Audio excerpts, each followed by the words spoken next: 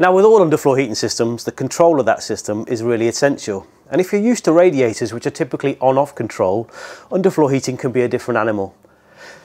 If you are heating a thermal mass, and especially with a screed floor application, it's all about getting that heat into that floor and maintaining it.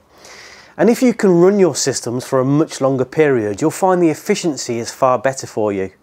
It's all about getting that heat into the fabric of the floor and maintaining that on the thermostat. And there's been lots of testing done over the years to look at the most efficient ways of running those systems. In fact, 24-hour running at a constant temperature seems to be the way forward.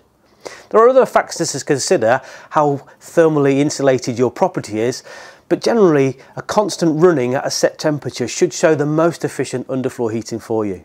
So with great design, great installation needs to come from great controls, and here at Multipipe we have some fantastic controls, latest technology to help you maximise the efficiency of your system.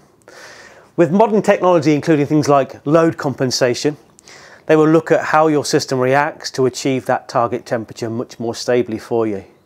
And finally, don't forget then, with good underfloor heating design, it's all about overcoming those heat losses. So if you can provide those heat losses for us, it really benefits the design of the installation, making sure you've got a quality system to work at its maximum efficiency.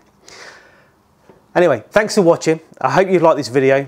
Don't forget to subscribe and like us. Take care. Have a good day.